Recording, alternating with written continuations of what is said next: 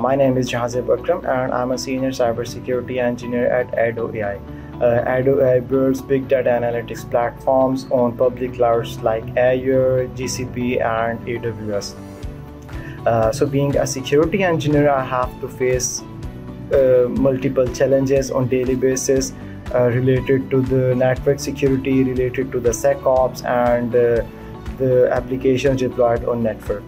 Being a security engineer, I have to make sure that nothing gets passed from the eyes of security engineer, and every activity of the resources and the application those are working on the platform are logged, so that in case of any incident or any other scenario, the event can be traced and mitigated at the very earliest levels. Well, there are a couple of courses that I love to teach, but if shortlist them to the three of them: CEH, CIND and the ECSA, that is the SOC analyst. These are the three that I am most comfortable with. Basically, CIND course is the most versatile course I have ever seen, because it contains the remediation of the vulnerabilities and the practicability of security fundamentals and principles we learn from the different courses and from the different online resources.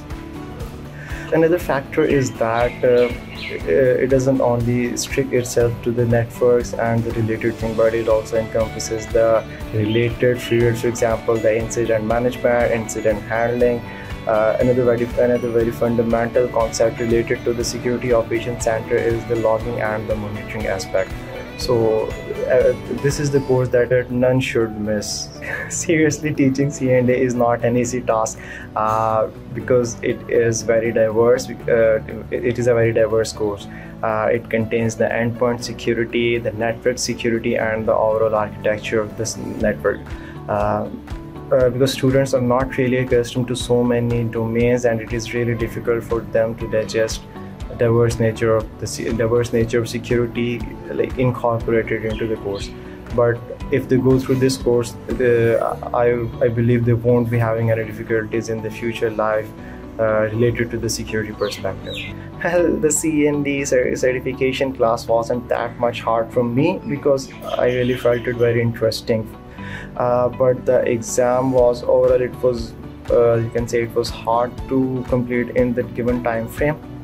But like the incident response part was really tough for me, because the scenarios were so much real that it was difficult for me in that situation in limited time to decide what could be the best answer in that case. Well, there are a couple of things that are really interesting and good for the CIND program. For example, it is a very versatile program. Second one is that it is a very practical program. Like, it doesn't only restricts your knowledge to theoretical knowledge, rather it tells how to apply that theoretical knowledge into your practical life.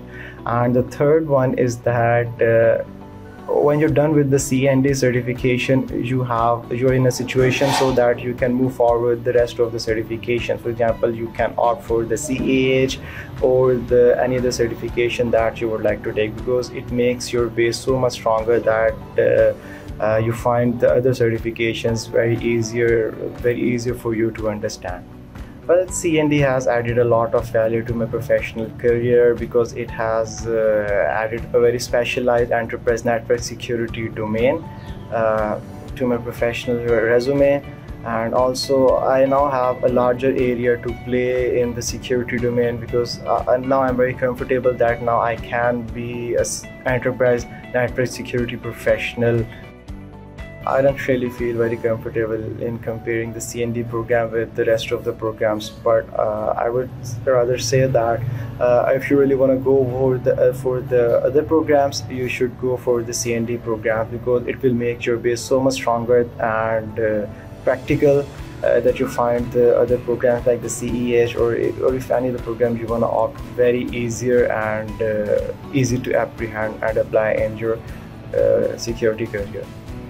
There are a couple of advices that I would like to share.